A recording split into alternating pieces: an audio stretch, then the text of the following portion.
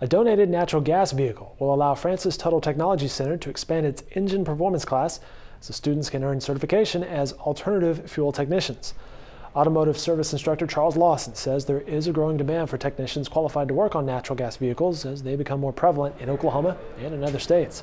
Francis Tuttle's new program will be available in the fall. The students can go into industry and they can legally work on alternative fueled vehicles. Natural gas is what we're specifying in.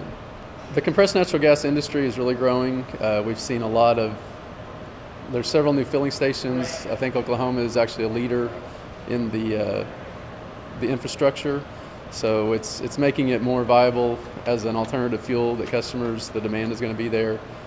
So we definitely see an increase in cars that are being converted and then also cars that are being produced from the factory. So we have to have certified technicians that can actually work in our industry to work on those safely and repair those.